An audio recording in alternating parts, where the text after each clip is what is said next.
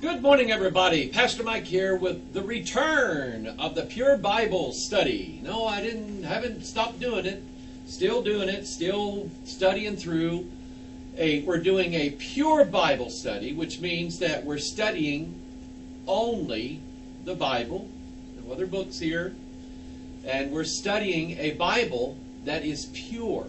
100% bona fide, which means good and faithful, something like that. But it is absolutely pure. The words of the Lord are pure words, as silver, tried in a furnace of earth, purified 7 times. Thou shalt keep them, O Lord. Thou shalt preserve them from this generation forever. It's what I believe about I cannot believe the book that God wrote has mistakes in it. If you want to believe that, that's up to you, but we're doing a pure Bible study here. Galatians chapter 4. Galatians deals heavily with the real gospel versus the fake gospel. And the fake gospel, Paul said, is not a gospel. It's not good news. It's not good news to tell people that they have to do perfectly the works of the law in order to be saved or to remain saved. And I've seen doctrinal statements. I've listened to teachers. I know what they believe. I know what they teach. And I'm telling you that we are saved by nothing but grace through faith. Our belief and our trust in what God said. So today, Galatians chapter 4, we're going to look at the first 7 verses. We're going to deal with this issue of salvation by way of examining what Paul says here, that we are the adopted sons of God. Galatians chapter 4, verse 1. Now I say that the heir, as long as he is a child, differeth nothing from a servant, though he be Lord of all. Now consider our situation right now. If you are saved, you are an heir through Christ. The Bible says we are joint heirs with him. So what Jesus receives, we receive. But right now, we are children. We're in a childlike state, and we are servants, even though technically we're going to come back and reign with Christ for 1,000 years, and this whole world is going to be ours, all right? But as under tutors and governors until the time appointed of the Father. Even so we, when we were children, were in bondage under the elements of the world. It's interesting that Paul used that word, elements. Witches, pagans, New Agers, Microsoft, Google, they use the same ideologies as the 4 elements. And these 4 elements represent 4 spiritual forces which are seen in the Bible as principalities, powers, rulers of darkness, rulers of the darkness of this world, and spiritual wickedness in high places. They are what the 4th kingdom is in Daniel chapter 2. We were in bondage under the elements of the world. And by the way, the word elements is mentioned 4 times. King James Bible. Okay? And let me just go through this very quickly. We have the real gospel, which says believe and receive. We have the fake gospel, which says you must perform or you must invoke the 4 elements, because even the Kabbalistic Jews have a form of the 4 elements. They call it the 4 worlds. And they also believe in 4 levels of understanding the Torah. The 4th level comes to you by way of divine revelation and not from the words that are in the Torah. That ought to tell you something right there. And they believe it that you attain that 4th level of understanding by way of performing what the Torah tells you to do. That is a false gospel. To perform works or be under the bondage of the 4 elements, which are nothing but devils and familiar spirits, is a different gospel than believing on the Lord Jesus Christ and being saved and receiving the Holy Spirit. So we have, you can live under the 4 elements, or you can live by the 4 Gospels, Matthew, Mark, Luke, and John. You take your pick, okay? So anyway, the elements of the world, verse 4, but when the fullness of the time was come, God sent forth his Son, made of a woman, made under the law, to redeem them that were under the law, that we might receive the adoption of sons. God taught me a lot. Lisa and I thought we had all of our children raised. We had 4 children, 3 girls, 1 boy. And then God laid it on my wife's heart and then my heart to take in, by way of adoption, a child that wasn't ours. And God taught me a lot about that, because God taught me that in order to raise him the right way, I had to love him like he was my own son. And I'm telling you, the way that God loves me as an adopted son is no different than the way God loved Israel as his natural sons, the children of Abraham. So we are the sons of God by way of God adopting us in. Verse 6, and because ye are sons, God has sent forth the Spirit of his Son into your hearts, crying, Abba, Father. And again, that word Abba. No, it's not a Northern European rock band. Okay? It is what Hebrew children say. It's one of their very first words.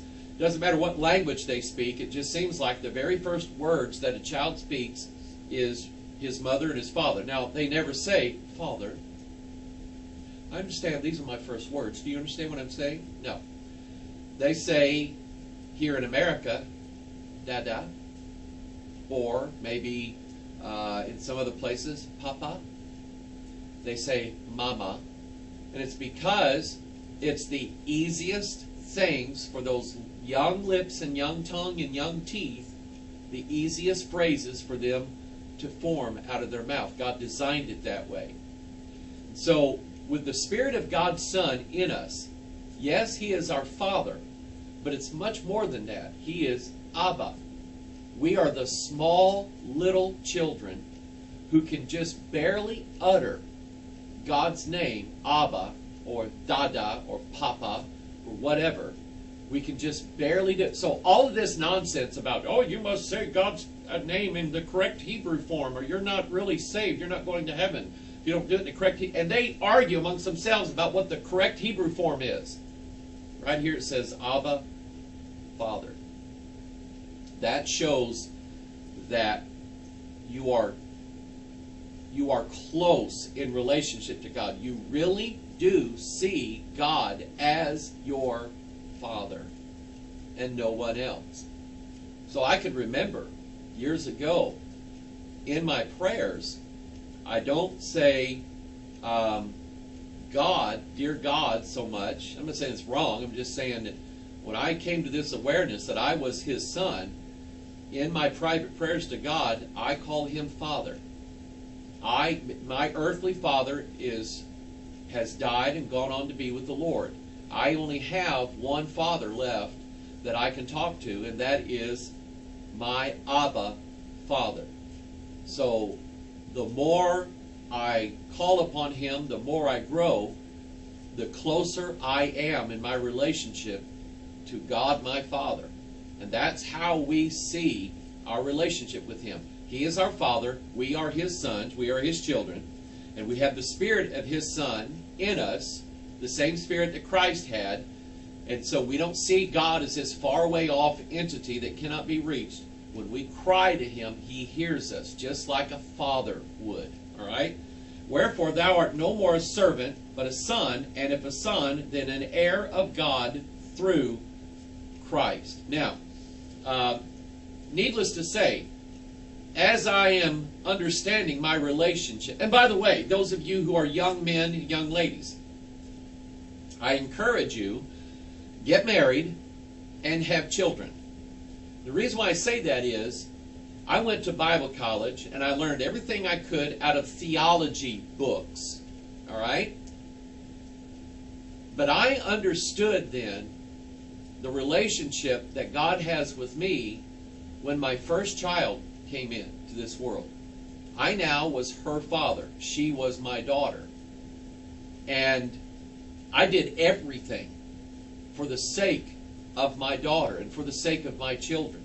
That changed me. It gave me an understanding of God's relationship with me by way of my relationship with my children. And so I delighted in my children. I loved my children. I tried to work hard for my children.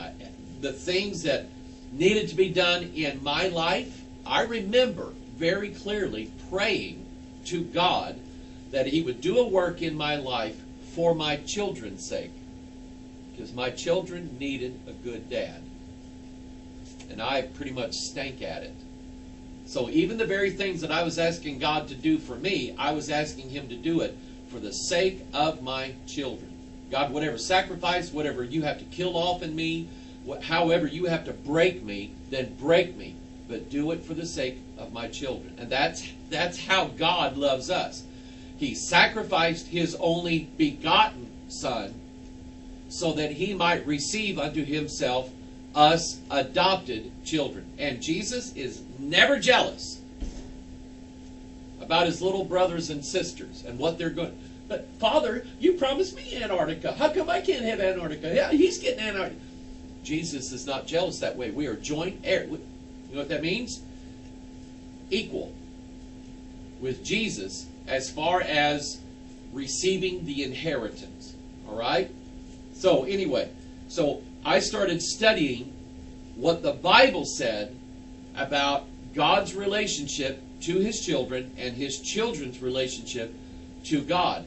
There are expectations of us from the Scripture as children, just as we have expectations of God as our Father. Now, let's go to John chapter 1, and let's start in this study. I may get done today, I may not.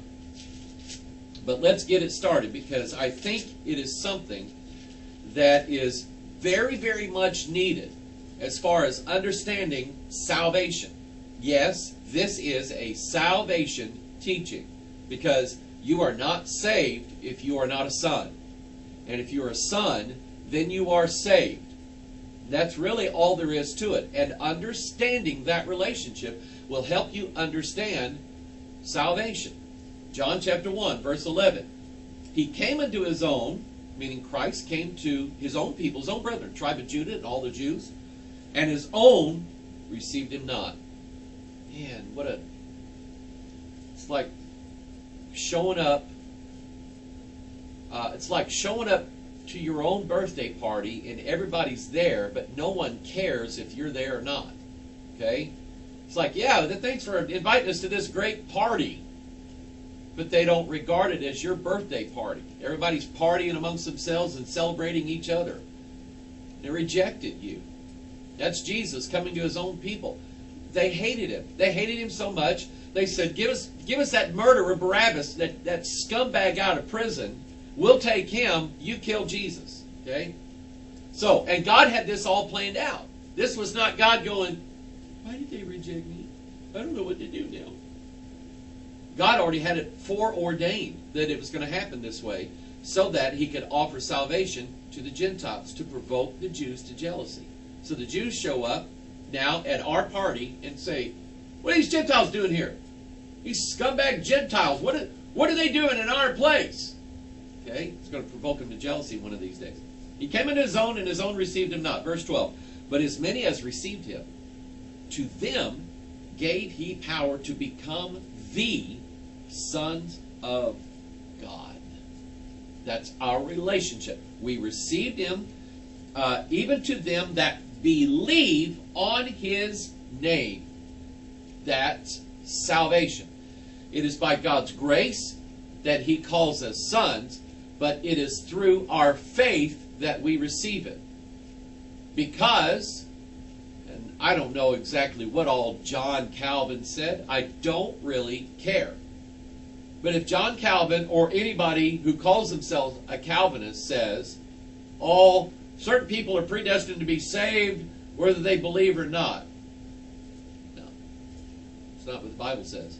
Well, you know, predestination. God has already pre-selected everybody to be saved, and they're just going to be saved. Now, they may pray one time and believe one time, and then they can go out and become a lesbian, atheist witch and work against the kingdom of God all the rest of their life. But because of a technicality, God has to accept them in heaven.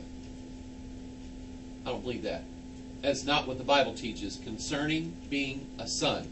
It is done by way of God's grace through our belief, even to them that believe on his name, which were born, not of blood, nor of the will of the flesh, nor of the will of man, but of God. So, let's do this, okay? Here's all the losers of the world, all the lost, unsaved, unbelievers. And here's all the Christians of the world, the saved, born again, spirit-filled sons of God. How can I say this? God already knows, from the beginning of time to the end of time, God already knows all the names of the people who are lost and will go to hell. God sees all of human history all at once. There's nothing, past, present, or future, that is hid from his sight. So, how does God then select people from before the foundation of the world? He sees them. He already sees them, because God is above our linear time, and God sees everybody who has believed and abides in that belief. God already selected them because he knows the outcome of their belief already. Here's all the loser, lost people. God knows that they are going to go to hell because he knows the outcome of the sum of their life, that they are unbelieving, unrepentant sinners. God has already written their names down. Yes, you're going to hell. God already knows it. It's not that God just randomly picked people before they came about and said, well, you're going to be saved whether you want to or not. I mean, you're already on the list, so I'm not going to take you off the list. Okay? It's not that way. It's not that God doesn't know the outcome of all your choices. He already knows it. It's like if God played the lottery. If God played the lottery, what lottery number would he choose? Let's say the lottery was going to be $1 billion. And God was going to play the lottery, and he was going to buy a lottery ticket. What lottery ticket would he buy? He would buy the one that he knows is going to be the winning ticket. So in God's case, it's not gambling, because it's a sure thing. He knows that this number is going to be the outcome of that. That's how God has predestined. Peter said, elect according to the foreknowledge of God. That foreknowledge is God knowing all of our choices, all of our decisions throughout all of our life, and he knows that the outcome and the sum of our life is that we are believers in him. Okay? I hope that makes sense to you. I hope it makes better sense than maybe some of the arguments that you were a part of. So anyway, we're born not of blood, nor of the will of the flesh, nor the will of man, but of God. A church, then, cannot have you go through a catechism, learn to say all the right answers, and then say, you're now a member of the body of Jesus Christ, you're going to heaven, because we said so. That's not how it works.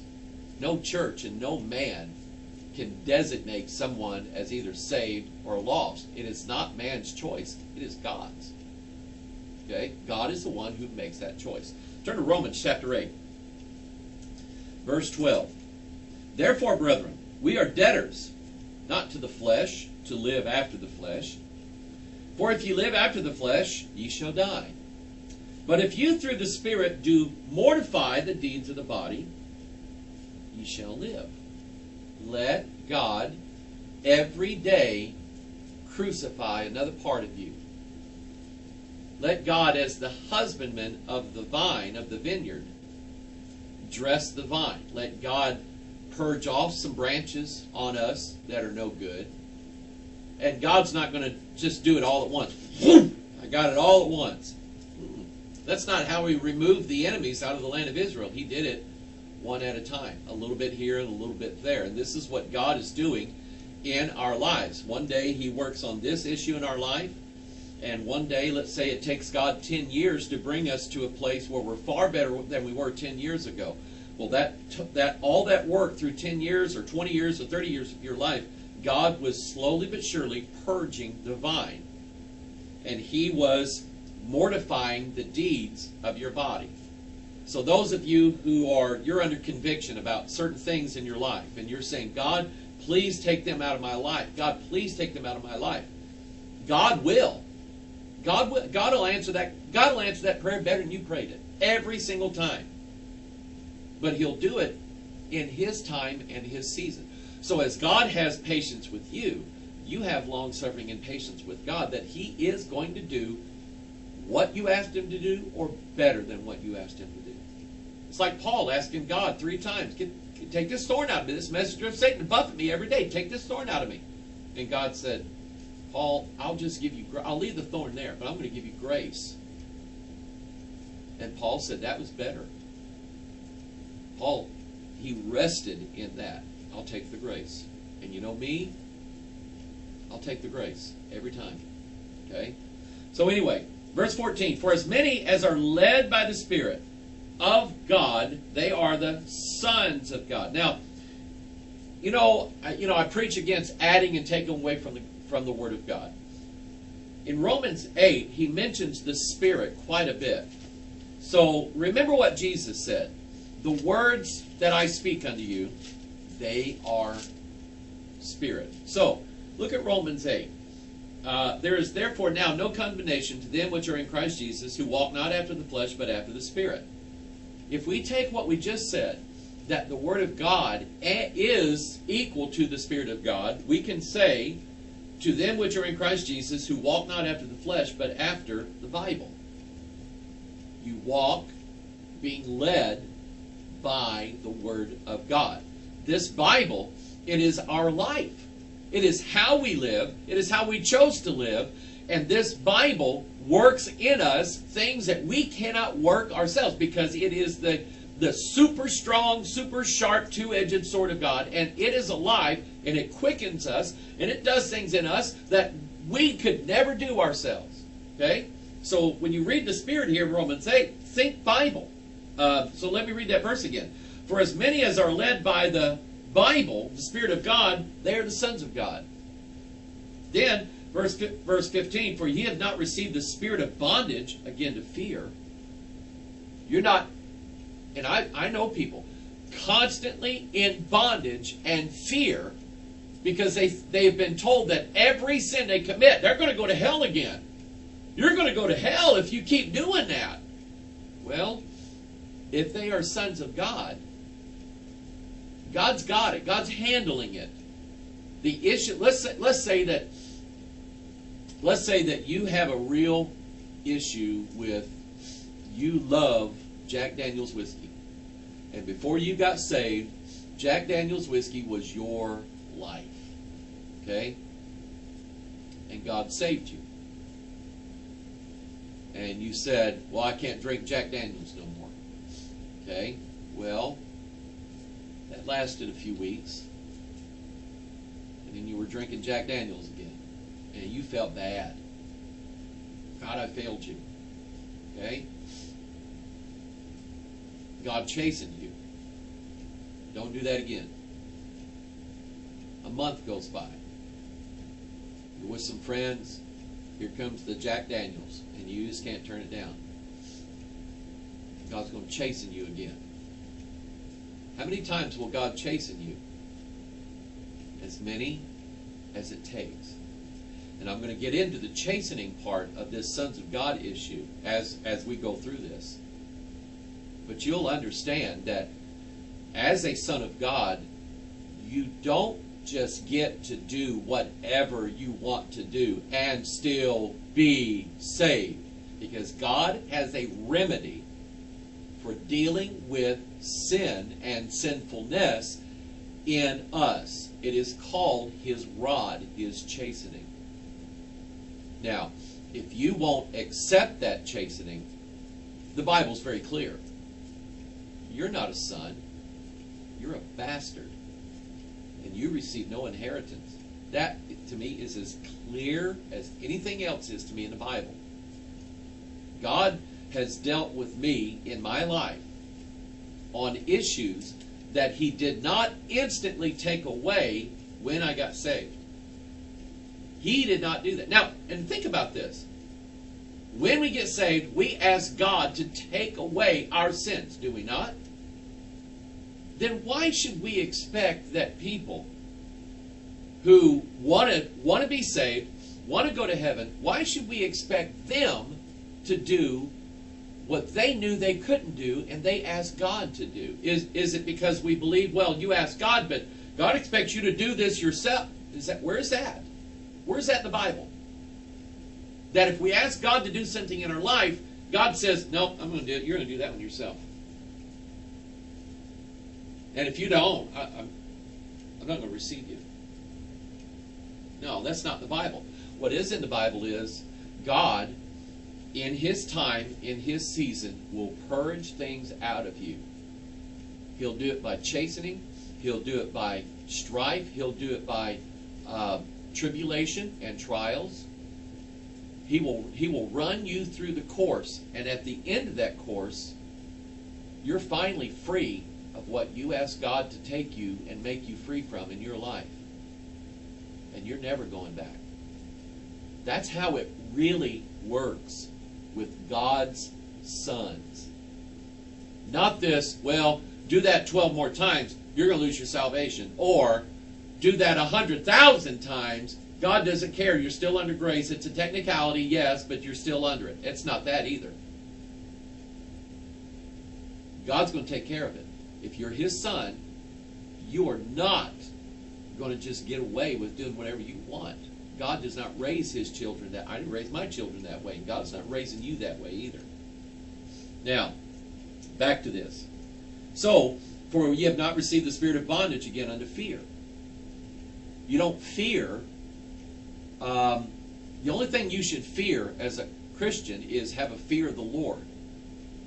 The only thing you fear is that when you do something and you know it's displeasing to God, you know it's a sin, then by all means you should fear what God is going to bring down on you, because it ain't going to be pretty. But what He's doing it for your benefit so that you can be saved. All right?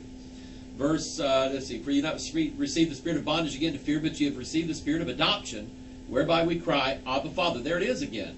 Galatians 4, 6 and 7, and then Romans 8, 15 and 16. The Spirit itself bear witness with our spirit that we are the children of God. There's your double witness right there.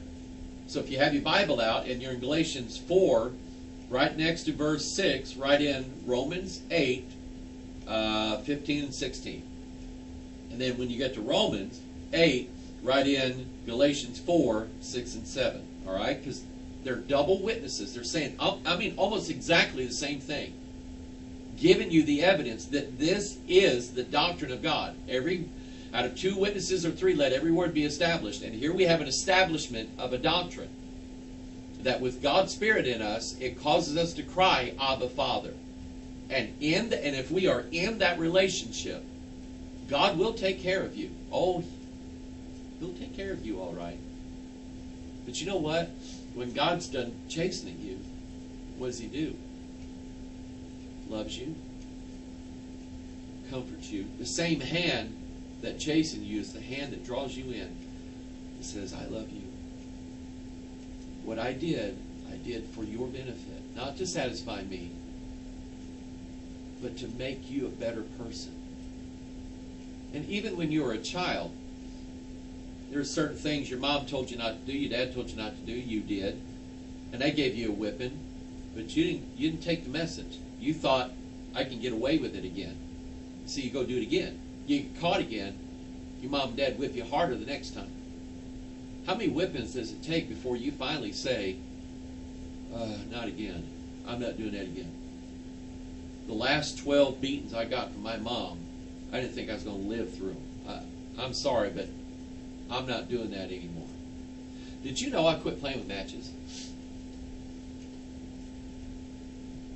When I was a kid, love to play with matches. Me and a buddy of mine burned his tree house down. Accidentally. Because we was up there playing with matches, lighting stuff, and one wall of that tree house was an old tent canvas.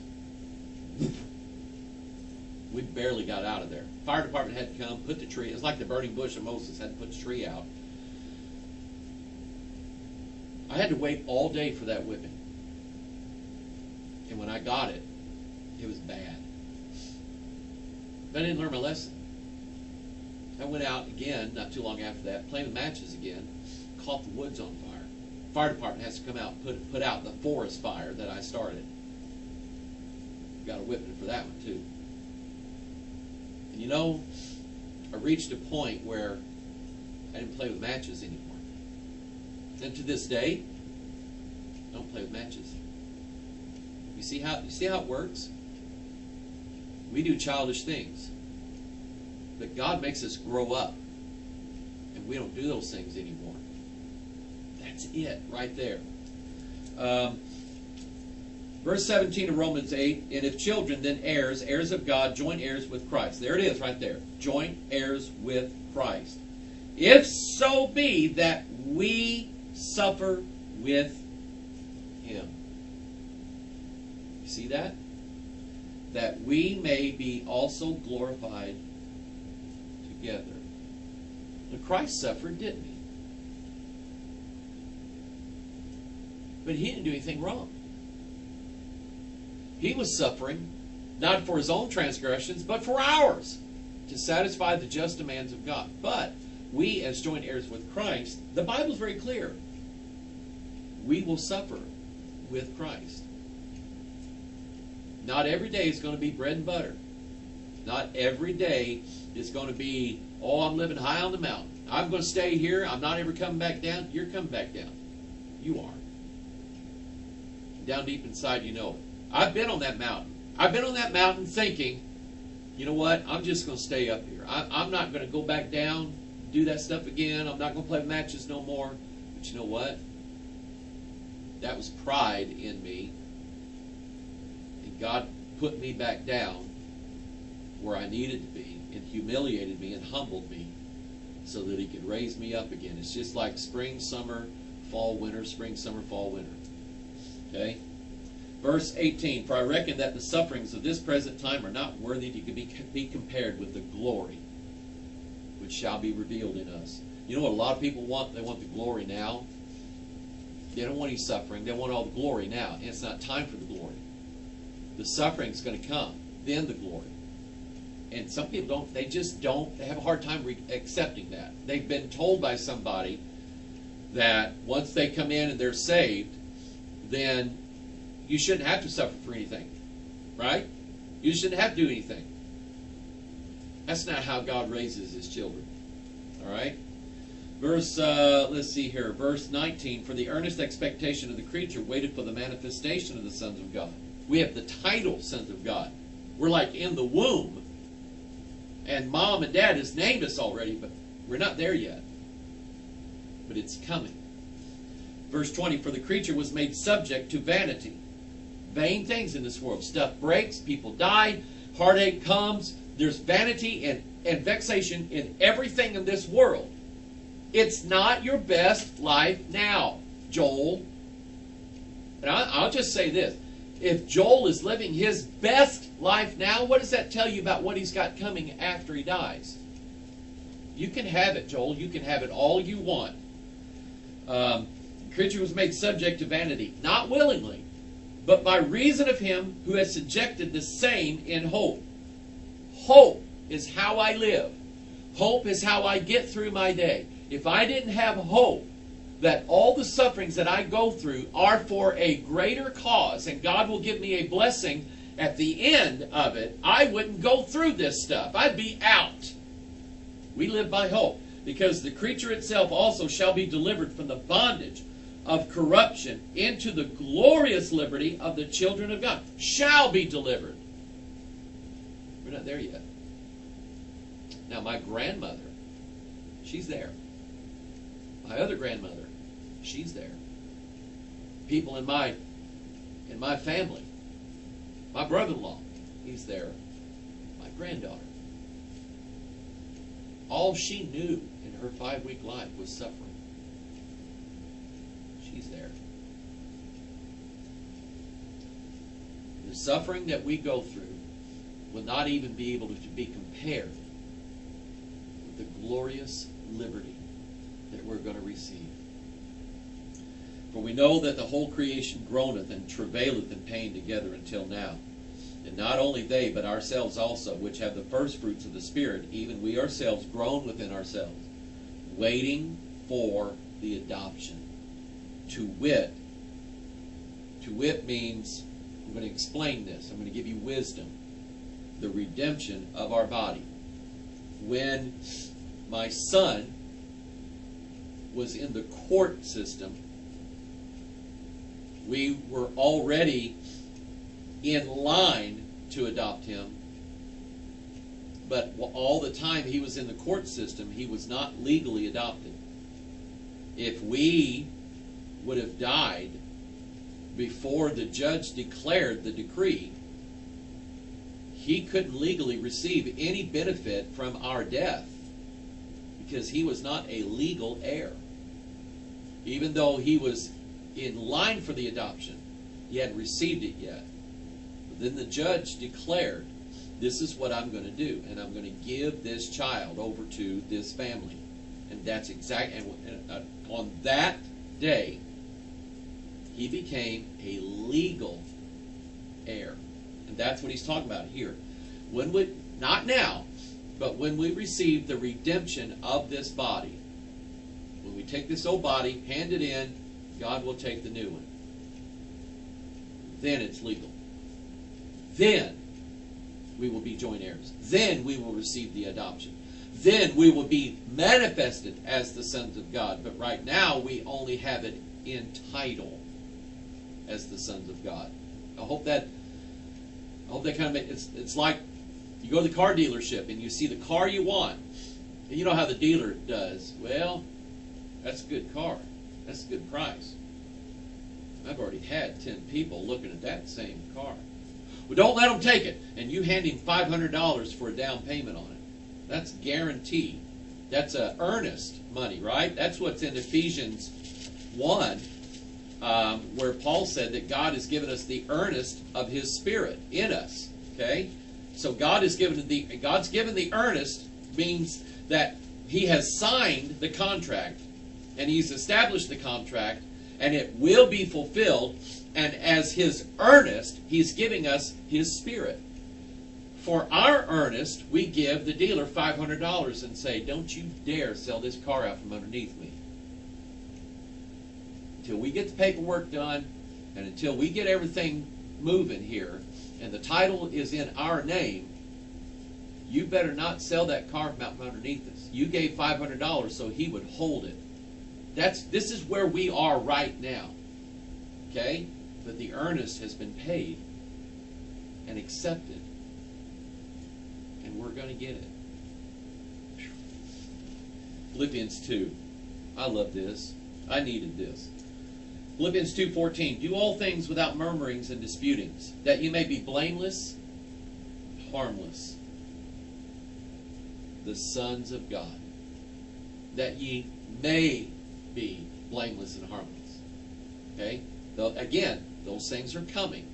We have them as a title. We have them as a promise. We have the earnest has been established. It's going to happen. But it hasn't happened yet. Without rebuke, in the midst of a crooked and perverse nation, among whom ye shine as lights in the world. You see, in the Old Testament, the sons of God were the angels. Job establishes that fact. When the morning stars sang out, the sons of God shouted for joy.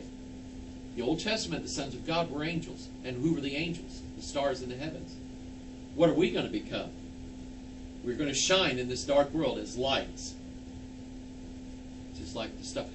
God promised to His seed, to the seed of Abraham, they would be as the stars of heaven for multitude. Did He not? And then look here. Now as sons of God, in the midst of a crooked and perverse generation. Think of two snakes making your DNA. That's crooked, right? God's going to make the crooked thing straight. That's unfolding the DNA and straightening it out. And I love this. And then he's going to make us as the stars of heaven. The sons of God are going to shout for joy. We're going to be as lights in a dark world.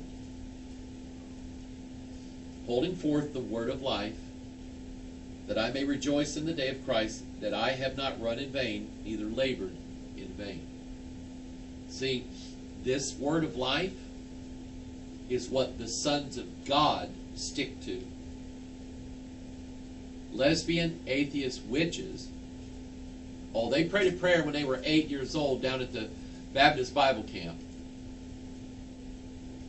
But now they're lesbian, atheist, witches, and they do not hold forth the word of life. You see what I'm saying here? So, the question is, if salvation makes us sons of God, and someone prays a prayer when they're a little kid, or maybe one day they're in their 20s and they just ran out of hope and they came to a church and they prayed a prayer, but they're gone, and turn out to be the devil's renegades. There are some would say, well, technically they're still going to go to heaven. But I'm seeing in this book that there's no evidence that they ever really became sons of God. You see, just as in the parable of the seed and the sower, some people receive the word for a while. But when tribulation and temptation comes, when suffering comes, I don't need this. They cast it off. So it would be really impossible to say that they were saved when no salvation ever existed. Saved means I was drowning in the Mississippi River and they pulled me out. That means saved. But if I'm drowning in the Mississippi River and they grab me,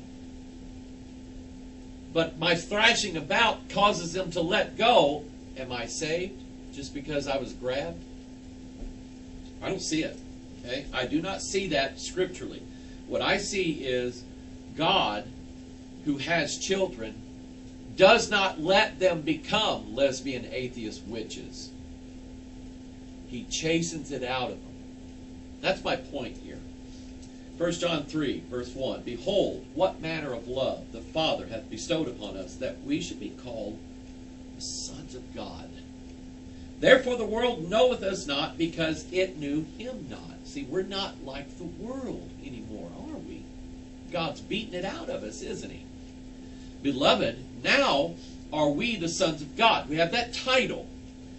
And it doth not yet appear what we shall be. Think of a child in the womb. The proud father says to everybody, look here. And the shining wife, she's kind of embarrassed. You know, everybody's looking at her. I'm going to have a son. We're going to call him Jack. Okay? And he's my son. But it doesn't appear yet what he's going to look like, does it? Nobody can see him. Just wait for 9 months to progress. Then we'll see him. 9's the number for fruit bearing, just like a woman with 9 months. Okay? Beloved, now are we the sons of God, and it doth not yet appear what we shall be. But we know that when he shall appear, we shall be like him. For we shall see him as he is. Hallelujah. And every man that hath this hope in him purifieth himself, even as he is pure. And again, this is the point. When you see people struggling and striving to live the life that God has called us to live, I see people whom God is purifying to be his sons. There's somebody that calls here about every week. And about once a week, I'll take his call. And he confesses things to me.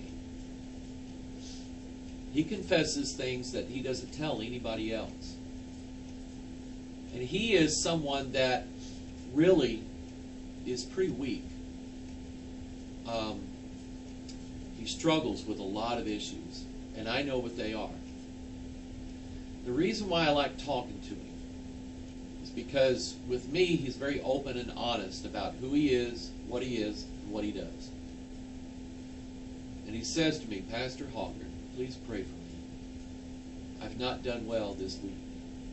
I just feel like I can't live right for God. I feel like it's just one defeat after another. And I always tell him, those defeats that you're suffering through are God conquering you. Those defeats and those struggles, what God is doing through them is that He's purifying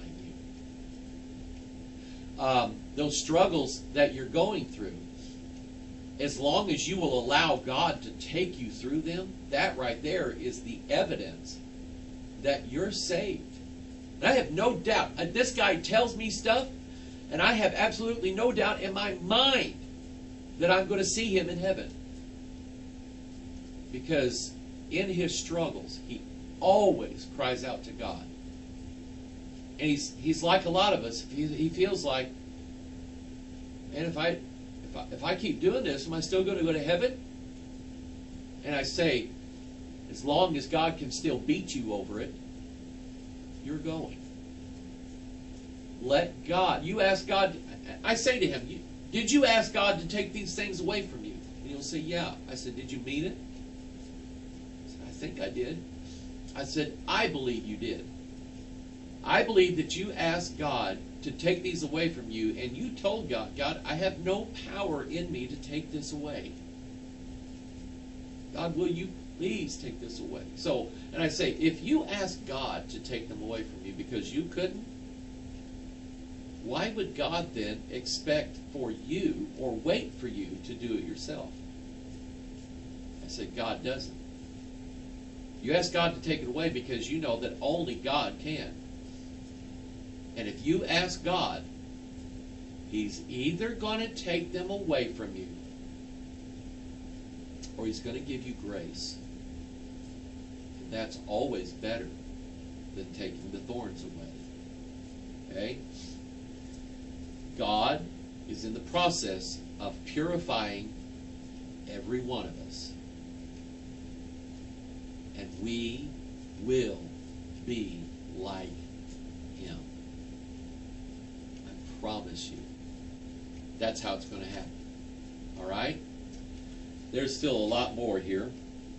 And let's pick those up next week. I want you to study Job 5.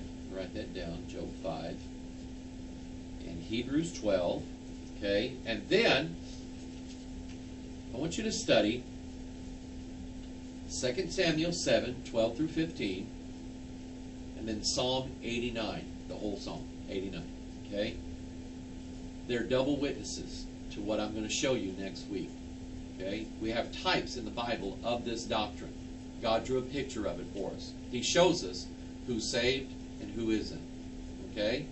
So you study that out. Don't read any writings of John Calvin or anything based on John Calvin. Don't read anything from Jacob Arminius. Don't read anybody that's not Matthew, Mark, Luke, John, James, Peter. Okay? Don't read these. Don't read those people. Read these people. Here's where your doctrine's going to come from. Not from them. They're not apostles. They're not prophets. Don't believe the denominations just because the denomination said this is what you have to believe. God's not going to say, are you a Baptist? You're what? Pentecostal? Get out of here. That's not God. God is going to want to know one thing from you. Do you believe what I said?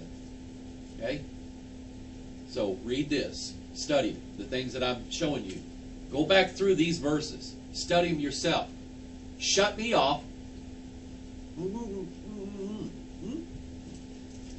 then do your own study. Okay? I love you.